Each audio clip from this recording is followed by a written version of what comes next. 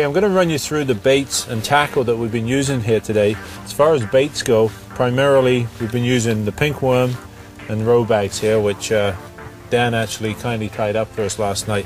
Why don't you show us the rig there, Dan? Because the key factor here is not so much the bait, but the presentation that you use to the fish, right? For sure. You want to start out with your small clear flows for the clear conditions. Then you're going to have a few split shot right underneath just to stabilize the float. Then you're going to work your way down with smaller split shot until you get to your barrel swivel. At that point, I will usually use a small 3-4 pound fluorocarbon leader and to a smaller split shot and into a small hook with a roe bag.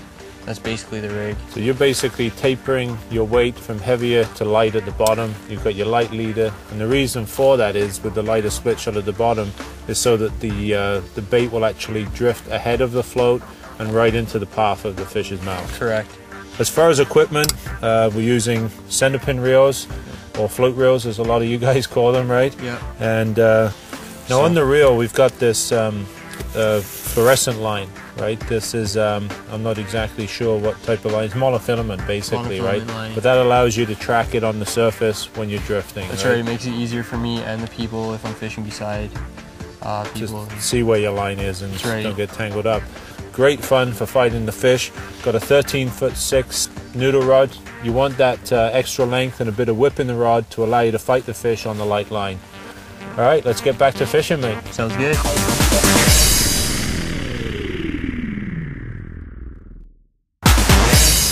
Shaun, boys, she's fighting real hard. Putting me to shame here, Dan. Yeah, she's fighting real hard. Got a good fish? I have a feeling this fish is a very good fish. Oh, there's another one there, just moved. See that? Yeah, there's a lot of fish, in this pool. She's coming back up. I'm just hoping there's not too many snags in there. You still running that 4 pound lead? I've actually gone down to 3, and she's off. Oh no. Jeez. Got your bag and everything, eh? Yeah, just spat the hook there. Name of the game with this type of fishing though, I guess, right? That's how it is. You lose fish, and I mean, that's why a lot of guys like fishing for them. They're so hard to catch, they're elusive, it's more of a hunting. Well, you're fighting them on such light tackle too. Yeah. I mean, it's a real test of skill, That's right? Trying to get these fish in. That fish was fighting hard. I know that was a good fish.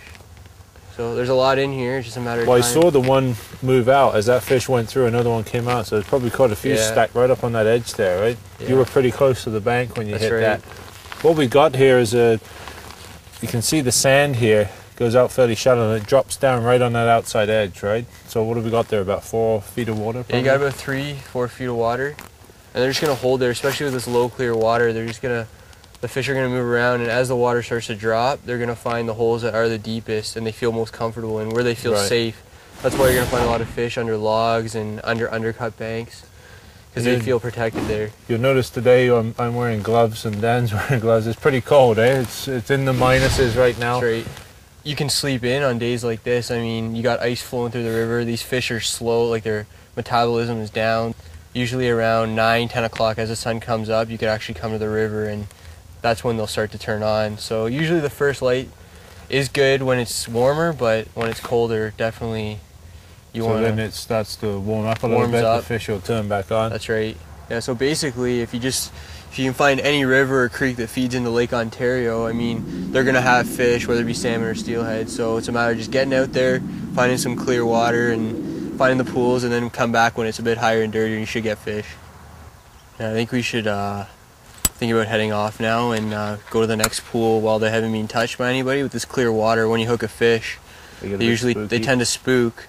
So it's good to keep moving and then let the pool rest a little bit, come back later. So why don't we head off and try something a little different. I'm into that. Oh, Dan. Beautiful fish, Shaun. Yeah, that is a very good fish. Let's see if we can land it, eh? Yeah, let's hope we can get this one on the bank. That's the tough part. That was on that pink worm. I switched over from the roe bag. We've been fishing roe and kind of slowed down a little bit there, so I put on one of those little 3-inch pink worms and seemed to do the trick, eh? He hit that pretty good too. Wow, that's a beauty fish, Shaun. Yeah. Looks like you got a nice female there. Probably about between 6 and maybe 8 pounds. I tell you what, Dan, it makes you forget about the cold when you get one on, eh? Yeah. You got just in this right in the middle of this drift here. I got a tree coming down, fallen tree there coming down into the bank. I just threw it off the end of that branch there and let it drift down into this deeper pool here, and he just inhaled that thing.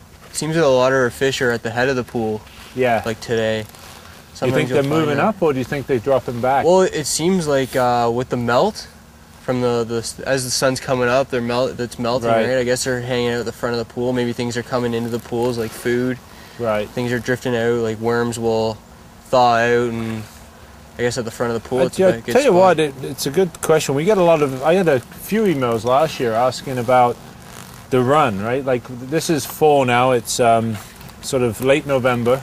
It's bloody chilly, I know that. That's right. But there's also a run in the spring. Now, I was always under the impression there's 2 runs, but you were saying to the contrary of that, right? Well, basically what's happening here is in the fall, after the salmon come in, the steelhead will come to the mouth of the river, they'll move in, they'll chase the salmon spawn, and basically it's a head start for the spring spawn. Right. So these fish are going to have a head start over the fish that run in the spring. Gonna have to step in here. Nicely hooked right in the corner of the mouth there. It's a great fish. Actually, it's a buck. You notice how I let Dan put his hands in the cold water over mine. This fish seems to be recouping from a lamprey mark right here. There you go. There it is. There we go. Beauty. Perfect. All right, I'm just going to drop that there and grab the camera if you don't mind. I'll get you to take a quick picture of me. Sure, no problem. CPR. Brought to you by Nikon Digital Cameras. Ready? 1, 2, 3. Beauty fish. Ready? Perfect. Nice shot. Nice.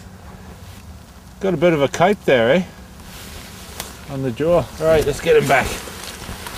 Should have no problem with that cold water. No, it's pretty lively, this guy. Yeah. There he goes. Nice fish, Shaun. Beautiful. Frozen hands, but well worth it, mate. Cheers, thanks. It's time now for the Angler's View, brought to you by Pure Energy Rechargeable Batteries. Shaun Steelhead inhaled a 3-inch plastic worm drifted through a classic-looking pool. Let's dissect some of the factors involved here. The pool was 5 feet in depth at the deepest point, tapering up to 1 foot at each end where the faster running water entered the pool and where it rejoined the main creek flow. The pool had various pieces of structure strewn throughout, including overhanging and partially submerged tree limbs, rock and sunken logs. Migrating fish will hold in areas like this as they make their way upstream. Trout will take advantage of the security that the deeper water and its structural elements offer, often holding very tight to submerged objects. The strike zone in this scenario was the area between an overhanging tree at the head of the pool and a submerged log located halfway down the drift. The feisty trout were holding tight to the edge of the submerged log in approximately 5 feet of water. Shaun cast his float to the right of the overhanging tree and allowed his float to drift down the pool. By manipulating the precision action of his float reel, he was able to palm the reel at certain points to maneuver the float strategically around snags that were visible. Rainbow trout will rest in areas where faster currents of creeks and rivers slow down. This does not necessarily apply only to deeper, more obvious pools. Small boulders, sunken log jams, undercut banks, and gravel humps are often enough to create mini back eddies that trout will hold in. Look for subtle differences on your favorite creek. Productive baits for fall steelhead are salmon roe, plastic worms, and steelhead jigs. For more information on subjects featured in today's show, log on to our website.